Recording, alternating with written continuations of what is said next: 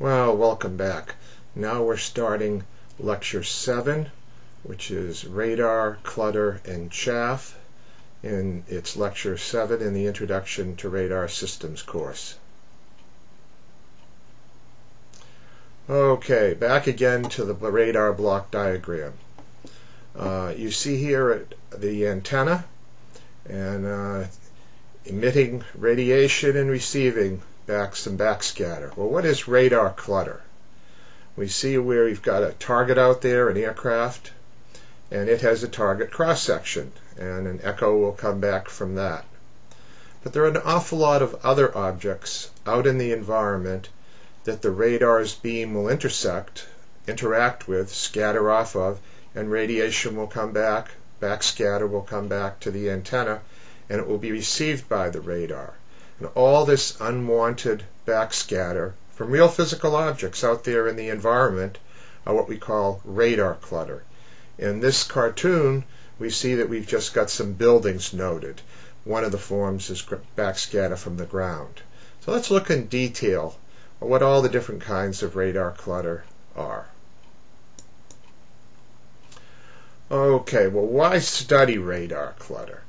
Well, when people built the first radars, they found that not only did they get back echoes from the target of interest, that's what we want, but they also, of course, got received receiver noise. There was noise from the atmosphere, and then if other radars were operating nearby, cooperative radars that might be from a nearby airport, or other military radars nearby, you could get interference from those radars, unwanted man-made electromagnetic interference. And also jammers. If you were operating in a wartime environment, in order to degrade your radar, the enemy might turn on large noise jammers to degrade the performance of your radar. Because if you remember earlier, the radar echoes that we're looking for are very, very weak. And so if you could raise the noise floor, the targets would be well above that noise, well below the noise level with the jammers. But these kinds of noise issues aren't what we're going to be talking about today. Today we're going to be talking about backscatter from unwanted objects, backscatter from the ground, sea, rain, chaff, birds, and ground traffic. Now this cartoon of a naval air defense scenario shows quite vividly in a pictorial way how all these different backscatter entities can come into play. Say we have a radar located on a ship, and the ship can be located near land. We call the littoral environment, and it could, along with detecting aircraft or say a missile over in this direction, the beams, as they scan back and forth, can see targets that are made up of ground, hilly areas, grassy areas, or buildings. So, quite first thing we're noticing is the ground can be quite different in the backscatter that it presents. If you're operating on a ship, certainly some backscatter will come with your low elevation beams, will come from the sea. If you are a land-based radar and you're located near the water, you can also get backscatter returns from the sea. And we all know that it rains sometimes, and rain is made up of little droplets of water. And when you have lots of them, rain coming down, half an inch an hour, quarter of an inch an hour, there's enough of it within the radar's volume that it can do quite a devastating effect on radars, as we'll see when we look at the characteristics of rain backscatter. And then there's chaff. Developed during World War II. It consists of dipoles, which are half wavelength long pieces of aluminum or aluminized mylar, and the length of the dipole is tuned. That is to say, it's set so the wavelength of the dipole, its half wavelength corresponds to the radar that it wants to inundate and do damage to. And during World War II, bombers would have big cartons of aluminum foil that they would throw out the windows and to confuse radars. In fact, there were German radars when the Allies were bombing Germany from Great Britain. And then there were also birds. And this sometimes can be people say birds, a chuckle factor, you know.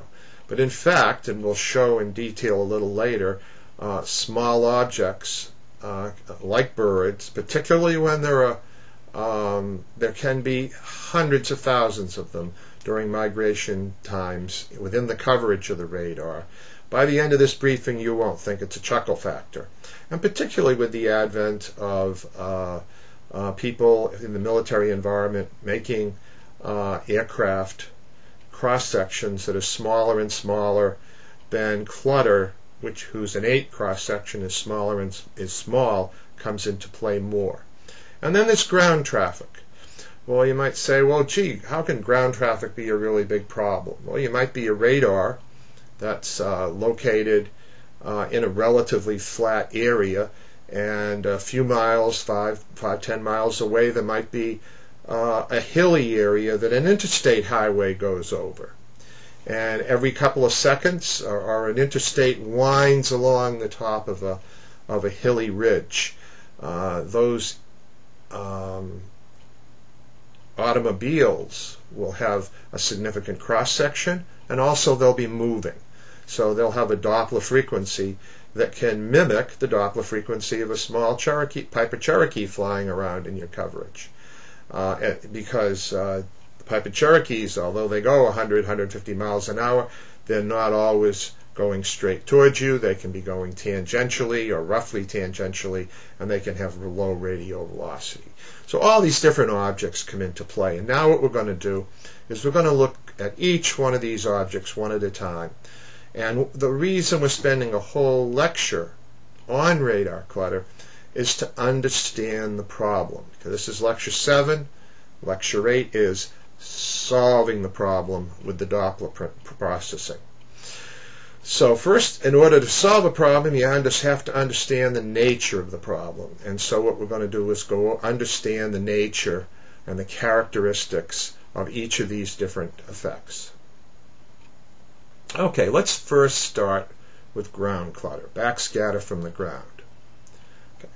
And if I only had 2 sentences to say about ground clutter, I'd say it's large and it doesn't have a very big Doppler, but it can have a Doppler. And let's go over a little bit more what I mean by that.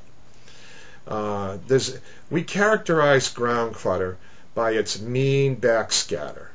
Okay? And as I just mentioned, the backscatter from the ground, it can be very, very large relative to an aircraft. It can be 10 or 100,000 times larger than the aircraft that you want to detect. So we're going to have to use some other principle, and I've alluded to the Doppler principle, as a means of seeing aircraft in the presence of this very large and relatively stationary backscatter. And I say relatively stationary. I don't mean that the ground moves for ground-based radars, but you'll see a little later, if the radar is moving because it's on a ship or an aircraft, then the ground clutter does move relative to the radar, and that makes a difference. The next point about the ground clutter is that the backscatter that you get varies an awful lot, and the best way to characterize this is to do it statistically, because you just can't make a simple deterministic model of where the ground clutter will be. It's not an easy thing to do. And ground clutter varies with the frequency of the radiation that the radar is emitting. It varies with the spatial resolution of the radar. If you're looking at a big patch of the ground with a big resolution cell in space, in range and azimuth, you're going to see more backscatter. It varies with the geometry, how the radar is set up relative to the geometry of the ground. If you're on a hill and looking down into a valley region, you're going to get a higher backscatter from the ground than if you're in a grassy plain of Kansas, and for the most part the ground's clutter you see is going to be at a very slight grazing angle. And it's going to depend an awful lot on terrain type. You can imagine the backscatter from buildings which have a man-made objects which have a perpendicular aspect to the radar beam. That's going to have a higher cross-section than, as I just said, flatlands of Kansas, or a hilly terrain, or mountainous terrain like the Rocky Mountains. Now, I alluded a little bit earlier to the Doppler characteristics of ground clutter. You might say, ground clutter, if you're on the ground it doesn't move. Well, trees are on the ground, and trees do have some conductivity, and they move back and forth with the wind, so that there will be a spread to the Doppler, a spread to the radial velocity distribution when we look at the Doppler distribution of the echoes coming back from the ground. It's only a few knots. It's only a few knots. Now, one class of antennas, if you've ever been out to an airport and you've seen an antenna go around and around, they go around at 12 RPM about once every 5 seconds. Now just imagine, say 10 miles away from that radar, there's a big chimney from a power plant. And as the radar goes by that chimney, it's emitting pulses. And a typical air traffic control radar will emit pulses approximately 1,000 times a second. And so that impinging upon that tower will be about 20 pulses. The pulses in the middle of the 20, around 10 or 11, the antenna will be pointed exactly at the tower. And the ones near 1, 2, 3, or 18, 19, 20 pulses, the antenna is going to be off to the side, and the beam pattern of the antenna is going to be down a lot. What that does is that modulates, we call it. It varies the backscatter due to that tower as a function of time as we scan past the tower. And that amplitude modulation of the echoes that we process will convert into the Doppler frequency domain into a spread, a Doppler spread. Now, I mentioned that the innate Doppler spread of, say, trees is a few knots. Well, that chimney, which doesn't move at all, when it has an antenna scanning by it at 12 RPM, you see a spread of 12 knots, 10 to 12 knots. Okay, and this is at S-band, and I'm picking numbers from history, so that you can have a Doppler spread to ground clutter, which doesn't move because of that mechanical scanning of the antenna. Now, the other area which gives ground clutter a Doppler shift when you illuminate it is if the radar is not on the ground. It can be on a ship or on an aircraft. And what the Doppler effect measures is the relative radial velocity relative to the radar. So if the radar is moving at 30 knots, it's 10 miles offshore, and it's looking at a building, and the ship is leaving port, that Doppler shift is going to be 30 knots for the buildings, the ground clutter. And the radar processing has to accommodate those differences, those shifts. Of course, if you're on an aircraft and you're moving Mach 1, the clutter can be all over the place. And we'll see later when we look at airborne radars that the complexity of ground clutter in an airborne radar environment. We're only going to spend a few minutes on the clutter with airborne radars and those effects. A solid treatment of the subject takes a couple of lectures just of airborne radars and the clutter issues. It takes a good couple of lectures to do really right. But for this introductory course, we're just going to introduce you to the subject. Now let's look at when we really look at ground clutter, what does it look like? Okay. And the basic radar display that operators had used for years and years, now everything's digital. But the basic radar display that people would use is a display called a plane position indicator, or PPI. And just imagine you're way above the radar, 10, 20, 30 miles up, and you're looking down at the ground. And the radar beam is going out in one direction, and it's rotating around. And say you take a picture of all the radar returns from a revolution of the radar. And the way you set up your thresholding is that you set a threshold up that's just above the noise level of return, just above the noise return. And so, and what you see as white are targets that you see, all kinds of targets. Targets from aircraft, targets from the ground, from the rain, from chaff, from everything. Okay? And so that the operators could tell the relative range, they artificially put on these displays rings, which are called range rings. And this data that I'm showing you right here is very heavy ground clutter. It's taken from a mountainous region of Ontario, Canada, and the PPI display is set for 30 miles. And you can see, well, it's not quite visible in this photograph. There's a 10-mile range ring here, a 20-mile range ring, and a 30-mile. And here we see stars at the edge of the display.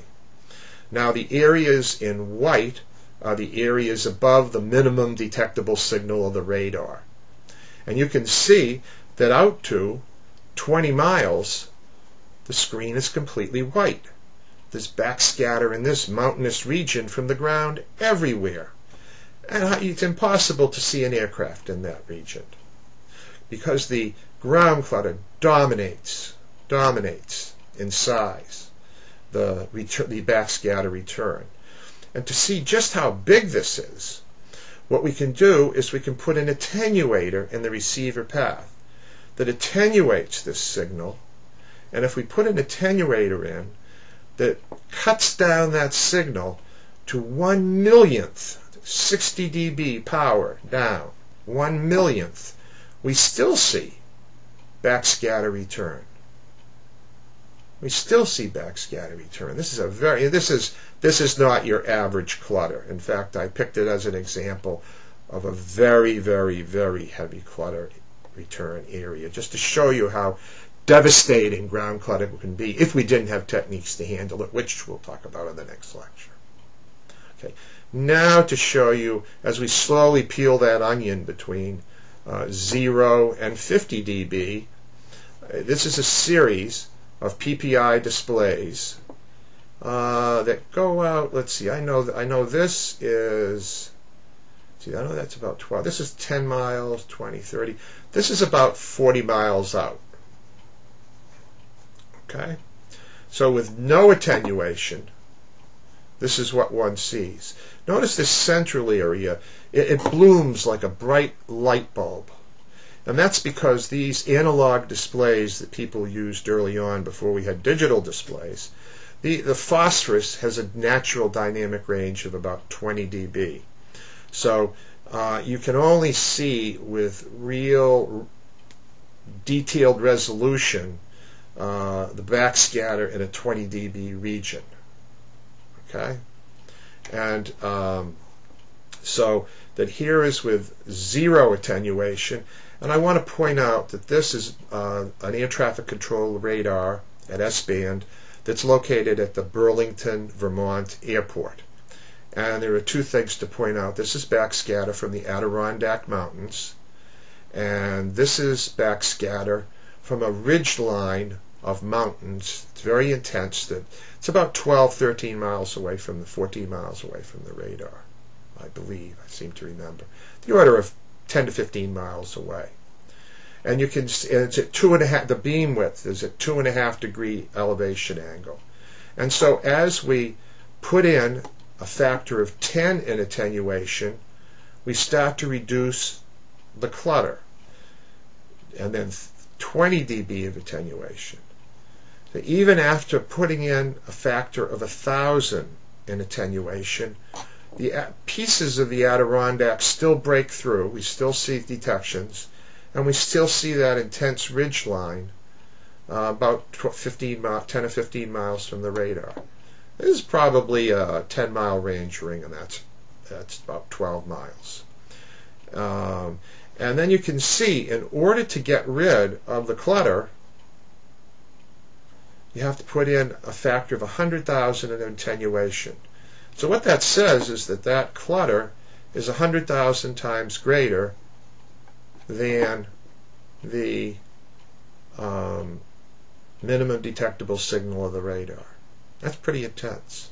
Now let's try to put some numbers with this and go over, give you a geometric and analytical feel for what's going on. So let's look at the geometry of how we see radar clutter. This is in the height dimension. This is slightly exaggerated. A radar typically, and a radar that's ground-based will probably have a height of about 50 feet, 30 feet, 50 feet, 100 feet. And the height is chosen depending upon the local terrain. But there's a height involved, and the antenna will be here, and it's illuminating the ground. And each pulse illuminates a piece of the ground. And the length, the pulse length of that the pulse illuminates, the length of ground that illuminates, is CT over 2 with a trigonometric factor C. It's really a cosine on the bottom, cosine of this depression angle that the radar is pointing down to see the ground, and that length, C 1/2 CT times the secant of phi, is the length of the radar resolution cell.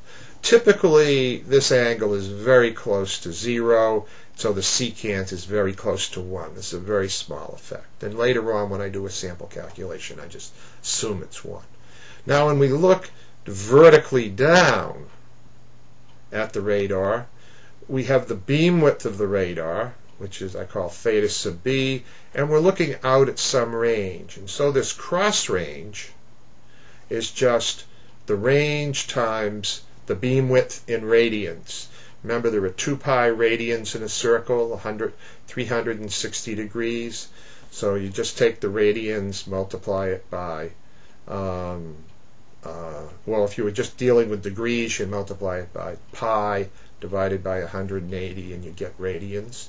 So this area we're interested in, where the clutter is located, is just the cross range times the downrange range, and so it'd be R times the beam width, R being the range to the clutter patch, times 1/2 CT with the secant phi thrown in. And down here we see a little equation that the cross section, we call this the backscatter coefficient. It's sigma 0. Now I looked up and I noticed in a first take of these talks, half the view graphs had a subscript and half had a superscript. So I went back to the textbooks, and half the textbooks use a superscript and half use a subscript. So I scratched my head, and rather than changing to make them all the same, which would be changing the notation of one of the authors for another one, let's say it up front. Superscript, subscript. If you go to one book, you'll see one thing. You go to another book, you'll see another. And anyway, sigma with a 0, either super or subscript, is the cross section, and that's measured in meters squared, if you remember back from the radar equation, per unit area. Now, why do we make this attribute that we're going to use to characterize backscatter from the ground? Why do we measure it as a cross-section per unit area? Because if we had double the area, we'd have probably double the cross-section, pretty much, you know?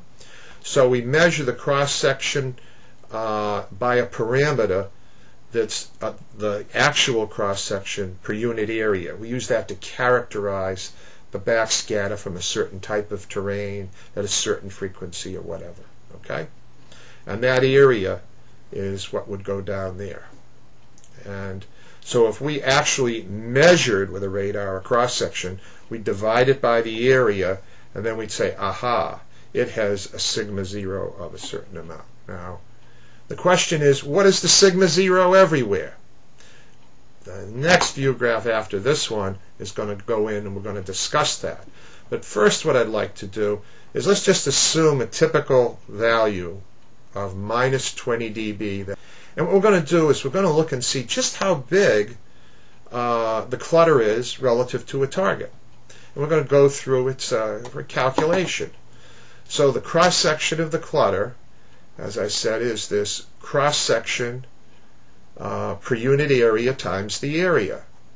And here you can see I've gotten rid of the secant phi by assuming that phi is 0, so the secant of phi is 1. So that this is the area that's illuminated, CT over 2 times R theta. And let's just look and see what it is for an airport surveillance radar. 60 kilometers, away from the radar. And so an airport surveillance radar has a range cell of about 100 meters. Okay? And we're going to assume 60 kilometers, so that's 60,000 meters. And the beam width of an airport surveillance radar is actually, it's a little bit less for the convenience in going through the numbers. I put in, it's about 1.5 degrees, order of magnitude. And that's 0.026 radians when you multiply that times pi 3.14159 divided by 180. You get 0.026 radians. And then you put all these numbers in together, multiply them all out, and we get the cross-section of the clutter to be 1,500 meters squared. Okay?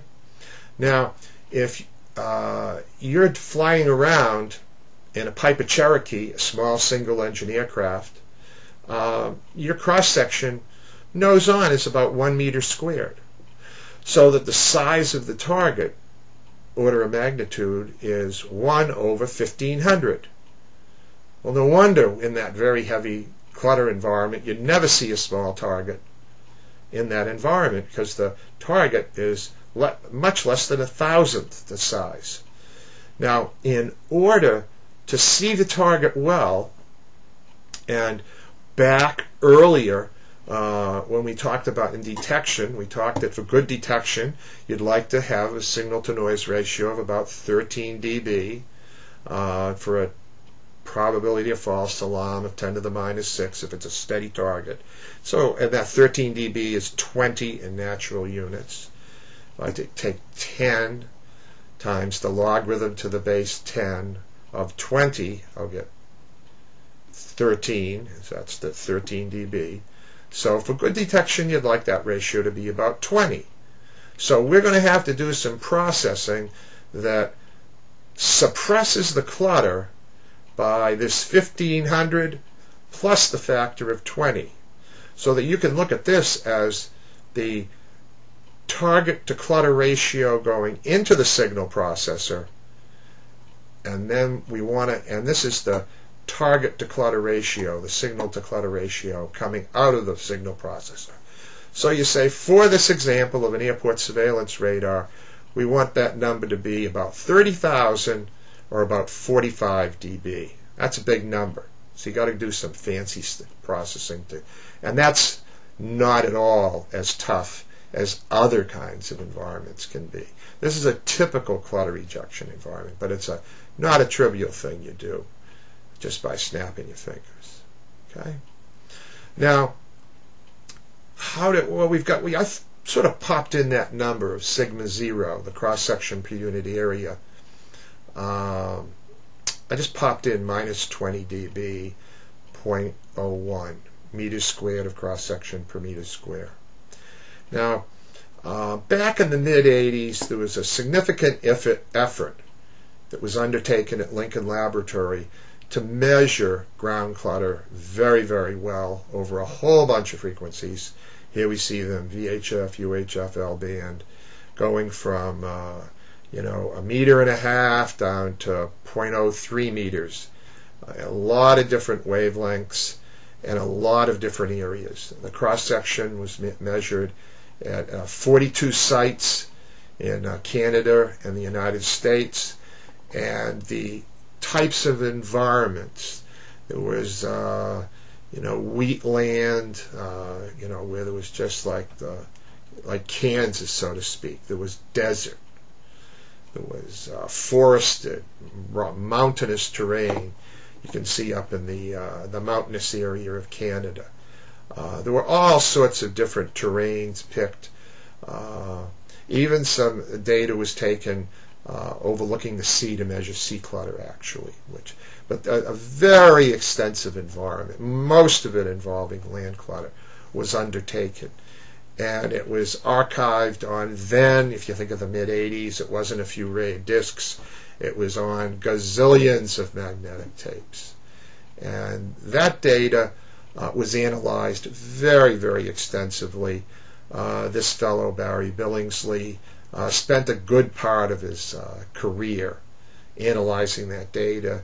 And here we have this photograph is from one of his major technical reports. But Barry also, in the past few years, had put out a textbook.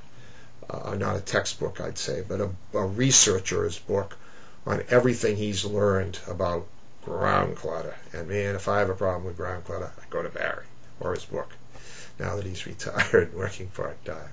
Anyway, and one of the things that he added to the body of knowledge of radar is to look at the clutter physics very carefully and look at what are the different pieces that come into play and try to break down and understand the influence of the polarization, the influence of the terrain type, the physics of what was going on, the depression angle, the frequency of the radar, the size of the resolution cells, all those different things. I'm going to, in the next few graphs or two, show you some of those different effects. Here we see a radar up on a hill and it's emitting a beam, and here's the depression angle down of one bit of energy in that say this is the center of the beam. If it hits this tree area, there's going to be some what we'll call micro shattering. That is to say, you don't see this ground clutter because the tree is in the way. You don't see this piece of ground clutter because this piece of the hill is in the way. So there's a shadowing effect. This building shadows the land behind it, and consequently behind this edge of the hill you don't see this micro shadowing. So that's one area. And you notice in Barry's book, as opposed to other books, he uses a superscript on the sigma 0 for the clutter coefficient. And let's see. It also depends on the range and on the height, and the depression angle that you're looking down. So these are all the, so to speak, the variables that come into play into how the physics of the backscatter would evolve. Now there are a bunch of other factors. One of them is the propagation. You can have multipath lobing, which can reinforce and minimize detection at different angles. So multipath can come into play. And because multipath is dependent, and as you remember back from your propagation lecture, it's dependent on frequency. And so multipath is something also, when you measure the sigma 0, you can't unfold it. And the multipath and the propagation is all taken up into, when we measure the clutter strength, we just don't measure sigma 0. We measure sigma 0 and a propagation factor, and it's to the 4th power because of the range. Because it's a radar, you have like the R to the 4th factor in sensitivity. And so we have the propagation factor coming into play. Now, then again, we have these 3 other general characteristics that come into play. The frequency, the characteristics of the radar, its frequency, and the spatial resolution. The geometry, whether how far down you're looking, and in range, height will play back into what is the depression angle. And then the terrain type. What kind of land cover do we have? Is it a sandy desert area? Is it an urban area, forested, mountainous? So you want to break down when you collect data at all these different types. And you like to collect data at different frequencies with the same terrain type, different geometries with the same terrain type. You have a cursive dimensionality that you want to collect too. You like to collect all the data. You can't, so you collect too much still. And break it all down later on. And if I had to take all of Barry's work, put it in one view graph, this is it. It's where he plotted, and well, this is just for rural sites. It doesn't look at urban sites. It doesn't look at mountainous. But they're similar. It plots the mean of the backscatter times that propagation factor that you can't take out and again, for different range resolutions and polarizations, you get a swath of mean backscatter at VHF, UHF, L band, S band, the next band. Excuse me. All of these are the 5 different frequencies that data was measured, and these are at 36 different rural sites. Now, and for these 36 different rural sites, you notice that's a band of backscatter that you get, of mean ground clutter strength, characterized by the sigma 0 f to the 4th power. And what it says to me, guy who likes to design radars, if I wanted to design a radar at X band, I'd make sure I designed the radar to handle, say, a minus 18 dB sigma 0 with the F thrown in, the F to the 4th thrown in. So that was going to operate in rural sites. So this is the kind of very extensive encyclopedic data and its analysis that came out of that. And it gives you a good feel of how ground clutter now can vary with all these different parameters.